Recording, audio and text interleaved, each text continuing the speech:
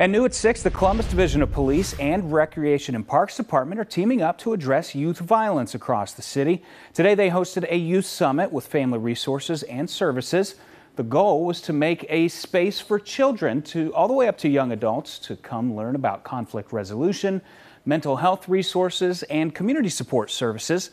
Some of those groups there were We Are Linden, Columbus City Schools, as well as Mothers of Murdered Columbus Children.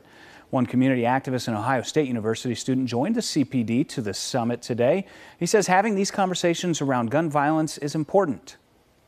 I feel like as somebody that's only 19 years old, that's something that we really like, to be able to connect with the youth and be able to understand exactly what's going on and why we're seeing some of the violence that we're seeing right now.